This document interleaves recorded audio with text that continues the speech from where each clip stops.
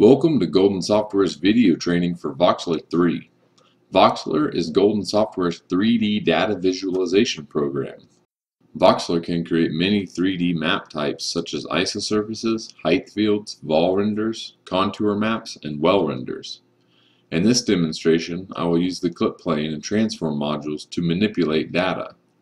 ClipPlanes and transformations are useful when working with two or more datasets that might not have the same data limits or scaling. Click File, Open. Select Inversion Isosurface.voxb and click Open. The ClipPlane module clips input geometry according to a user-defined clipping plane. All geometry on one side of the plane is clipped. The side that is clipped and the location of the clipping can be altered in the Property Manager. The ClipPlane can be oriented at any angle, and you can have multiple graphics modules connected to a single ClipPlane module. Click the isosurface at 1.2 module to select it. Click Network, Graphics Output, ClipPlane.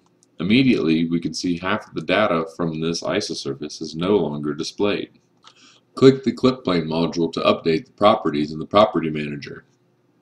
The Input Geometry section displays which graphics modules are connected to the ClipPlane module. Click the Output Connector pad on the isosurface at 1.6 module and click the Input Connector pad of the ClipPlane module. A menu will appear. Click the Connect Input Geometry B Not Connected option. Repeat this process with the isosurface at 2.0 and target ISO value modules. Now all ISO value modules are clipped.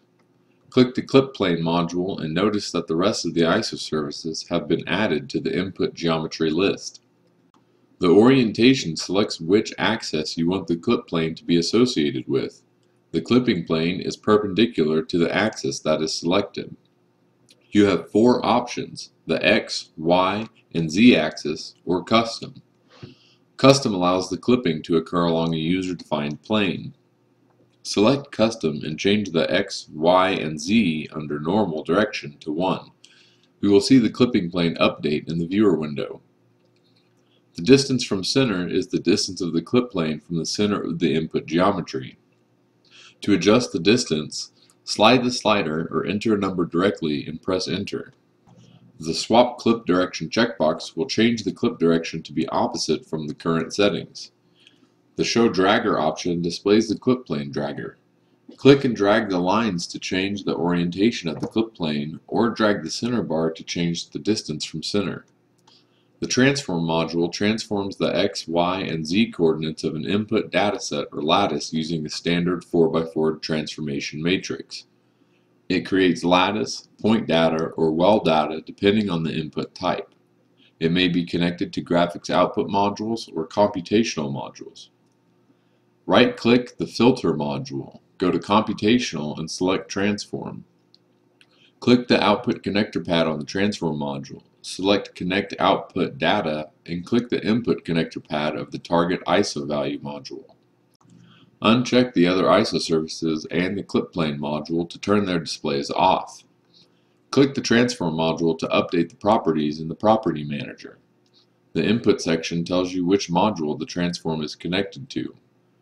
The Origin section determines the location that the transform is centered around.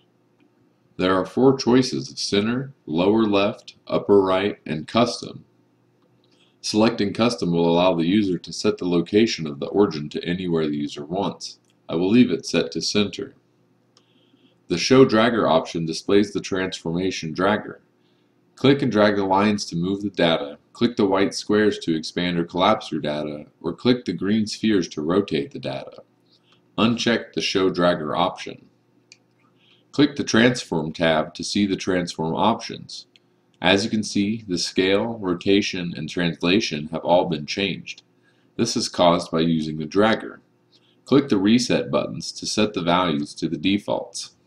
The scale will multiply the scale of your data in whichever direction you specify. If I put a 2 in the X parameter and press Enter, the scale of the data in the X direction is twice the size it originally was. Notice the bounding box and axes did not change with the data. This is because the bounding box and axes are not attached to the Transform module. Click the Output Connector pad on the Transform module. Select Connect Output Data and click the Input Connector pad of the Bounding Box module. Then repeat the process for the Axes module. Now the bounding box and axes will change with the data. Click the Reset button under the Scale heading to return the data to normal. The Rotation section allows you to rotate the data around an axis or a set of axes. Currently, the data will rotate around the Z-axis. If I change the Y to 1 and the Z to 0, the data will rotate around the Y-axis. You can adjust the angle by dragging the slider or typing the number in directly and pressing Enter. Click the Reset button under the Rotation heading to return the data to normal. The translation moves the input coordinates the specified amount in the X, Y, or Z directions. Enter 500 for X and press Enter. The data will move 500 units in the X direction. Enter 500 for Y and 500 for Z to see the data move along these axes. This concludes the video training for using the ClipPlane and Transform modules in Voxler 3. If you have any additional questions, please contact Golden Software.